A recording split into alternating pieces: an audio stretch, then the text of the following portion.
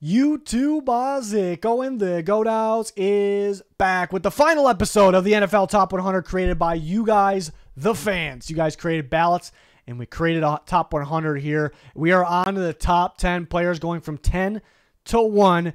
Who's remaining? We have a few quarterbacks: Mahomes, Josh Allen, Lamar Jackson. We have Christian McCaffrey out there. I know we have a couple of receivers: Tyreek Hill, Justin Jefferson, Miles Garrett still left, Chris Jones, Sauce Gardner. So I think those are the 10. We'll see what order they come off the board according to you guys. Playlist on the channel if you want to see all the other rankings from this series. Major shout out to these guys down here. Cam Sullivan set this all up, created all the graphics. This wasn't possible without him. So major shout out there. But let's go on to it. Number 10 is the reigning MVP, Lamar Jackson. Somebody ranked him as high as number 2. So, yeah, he's a tough one to rank too, because if you think quarterbacks, like maybe there's some other quarterbacks that are better, but Lamar Jackson at times looks like the most dominant, like the toughest to deal with, toughest to stop. So I'm sure that the rankings were a little different. There's some people that are like pro Lamar Jackson. They probably rank around 2, and there's some people who are like, yeah, maybe he's more of a system guy. He's a big-time runner, so that's why he wins MVPs. So maybe they rank him like around the 20 range. So he ends up at number 10. Number 9, another quarterback, Josh Allen. Somebody ranked him number 1, so somebody believes he is the best player in football.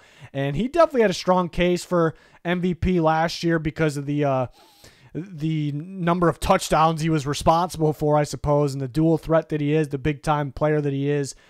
Just kind of turning the Bills season around and getting them winning that division in the playoffs while they were extremely beat up. But he comes at number 9. Just perfect world, cut down on the turnovers, cut down on the interceptions, and he can be in that top 3 conversation. But he is number 9.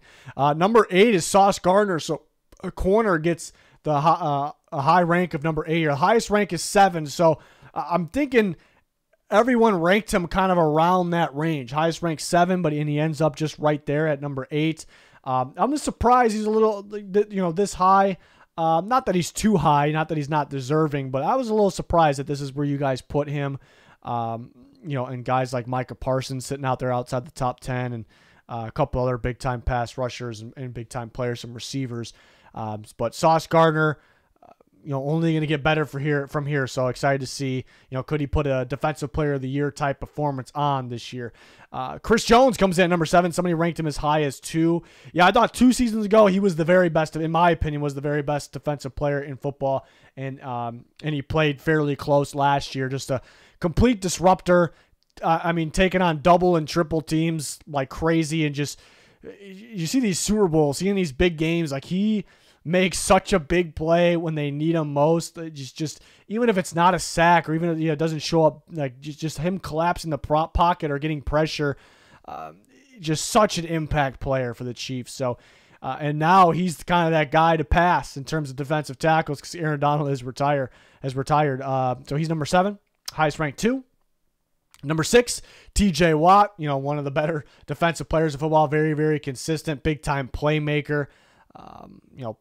Insane sack totals. He comes in at number 6, and it was a pretty good debate how you split up these edge rushers. He is the second highest one on this list according to you guys, but somebody did rank him up at 2, but he comes in at number 6, the second highest rated pass rusher. We are on the top 5. Tyreek Hill comes in at number 5. Somebody ranked him number 1. He does come in 5. He's the second highest rated receiver on this list according to you guys, but yeah, just a different type of talent. Just a guy that when he makes a play, it hits you. It's like no one can do that. He is that unstoppable. He is that dominant. You can't coach those things. It's just a wow moments when it comes to Tyreek Hill. So I can understand somebody ranking him at 1 because he's unlike the rest. There's no one that really could replicate what he has. People are always like, "Oh, who's this guy? Could be the next Tyreek Hill." Like, no one's Tyreek Hill. So I can understand somebody ranking him that high. Perfect world, yeah, he had some moments last year, and big moments in big games where maybe he slipped. The only times he slipped up happened to be those times. So if he cleans that up, then we're talking maybe even better than number 5. Number 4 is the reigning defensive player of the year and the highest ranked edge rusher on this list, Miles Garrett, who another guy feels like it's scary to think, but it feels like he's only getting better. Very good run stopper, but an extremely good pass rusher, freak strength, freak athlete. So it feels like he's kind of just getting going. So somebody ranked him at number 1. He comes in at number 4. We are on to the top 3 players. We are on to the top 3. They are all offensive players. You probably figure out who they are, but we got a running back at number 3, Christian McCaffrey. Somebody ranked him as high as 1. But yeah, for a running back in today's game to make this much of an impact says something. You know, running back position are guys that just take a beating nonstop, deliver beatings as well. And for him to kind of be healthy, he's healthier than he's ever been too, and just be getting better and being this dominant in both the run and the pass game. It says something. I mean, it's something here. So deserving of a top 3 ranking. The combination of everything you can ask from a running back in today's NFL, in today's era. Yeah, there's times where you watch him, it's like, oh my God, like this is the guy of the Niners. How good this roster is. This is the guy. This is what makes or breaks the Niners. This, you know, it's just a special talent.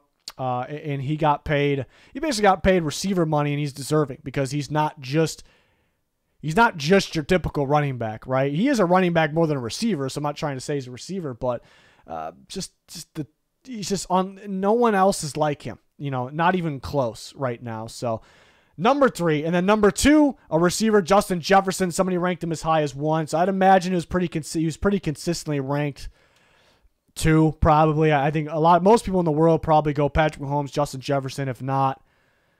And there's some people that rank some of the other guys pretty high, but it seems like that's pretty common. I know the NFL Top 100 just revealed Jefferson at his number 18.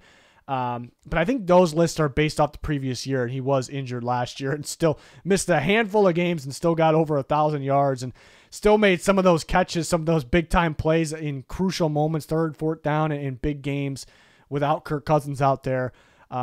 Just making plays that no one else really can make, and creates more separation than anyone can create. And it's all about separation when it comes to receivers. Everyone's trying to find, instead of the hands guys or the big body, the straight speed, they're trying to find the separators, because Justin Jefferson is that poster child of that trait when it comes to receivers, which is a valuable position that's really becoming more valuable now. And he leads the way. So comes in at number 2, and an obvious surprise, Patrick Mahomes, who is, no question, no doubt, the best player in all of football, the best winner, the best playmaker, the best passer, the best improviser, the best everything. And I think the offense, people say the offensive line of the Chiefs is very good. I think your quarterback always needs some credit when it comes to the offensive line, changing things at the line, just understanding defenses. So it's a guy that really learns the game, as a student of the game, and has learned so much as well when breaking down film and it translating to the NFL. So it kind of deserves, or to game day, I should say. So kind of deserves some more credit just than his raw natural talent, which is absurd. We've never seen anything like it in the history of the league. But yeah, not a surprise here. I'd imagine almost everyone had him at 1. We saw some other guys being ranked as high as 1, but pretty much everyone having him at 1 resulted in him being number 1. So there you have it. There's the top 10, but we have a playlist with all the rankings in the top 100. This was created by most of you guys. You guys created ballots. So this was a lot of fun just to get a different perspective and kind of compare this to the actual top 100, which is kind of a year-to-year thing based on some players voting. So I always like the fans' takes. Something we can do every year. But major shout out again to Cameron Sullivan. He kind of, we were talking about on Twitter, thought of this idea. We got to do it. He created the ballot, and then an astronaut helped him as well, and created all 100 of these graphics, which is absurd. It saved me a lot of time. What made this video possible, because we're running out of time. The season's right around the corner, and there's a lot of important things I want to get to as well that we're working on. So appreciate Cam Sullivan. Appreciate all you guys for supporting us. I cannot wait for the in-season content. It's my favorite. It's just so much fun. So hopefully you guys join us for that. Make sure to like, subscribe, turn notifications on, because we're getting that time of year with the important content. So important links pinned in the comments. Check it out. But that is going to do it for this one. Thanks for watching. Goodbye.